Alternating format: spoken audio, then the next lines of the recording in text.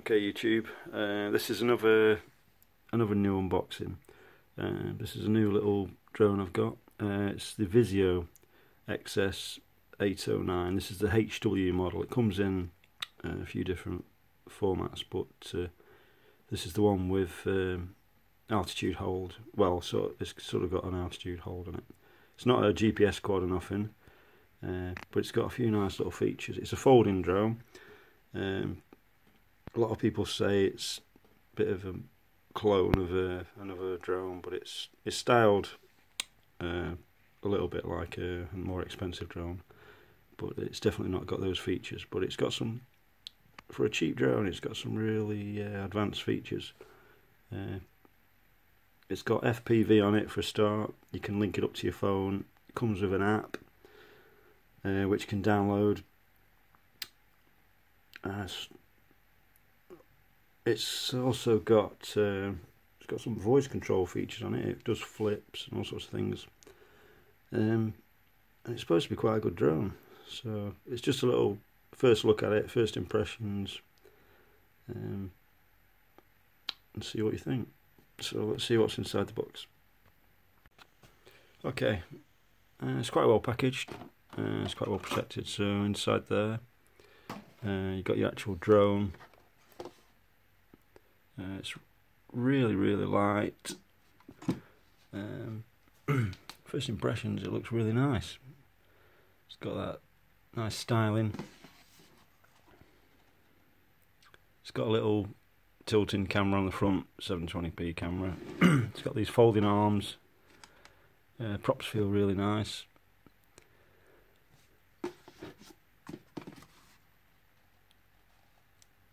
It's got two LEDs on the front. It's got LEDs on the feet. It's unbelievably light. It's not a small quadcopter. It's got your on-off button there at the bottom. It's also got a little SD card slot there just in front of the button. That's where your battery sits. Just pull that out.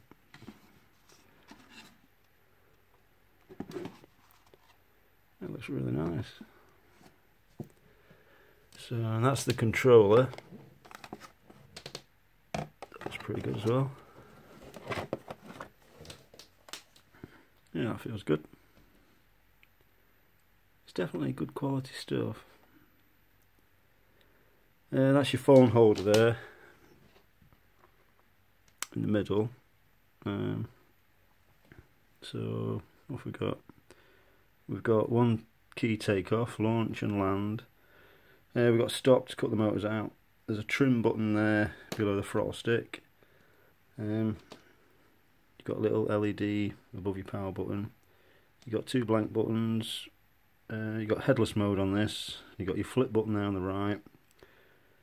And that's your pitch forward, pitch back. What else have we got there? Flips and speed. So it's got free on this one, free speed settings, and it just flips in any direction. That's quite good. And you've got your battery cover on the back there, was screwed down. But it feels really nice. So you can control it with your phone via Wi-Fi, or you can control it by this. So it'd be interesting to see what sort of range we've got. And obviously there'll be options for upgrading the aerial on this, I would imagine. So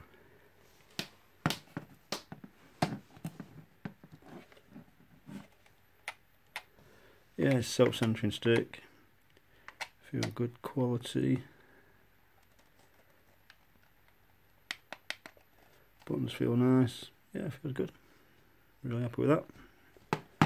I mean, for the price, you can't go wrong with this. Anyone's thinking of getting this, I can thoroughly recommend it.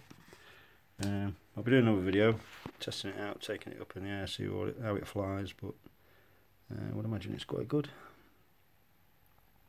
Let's have a look, what else there is. So in the bag, in the box, underneath, you've got your bag of spare parts, you've got some prop guards, you've got spare propellers, you've got a screwdriver in there, You've got your charging cable.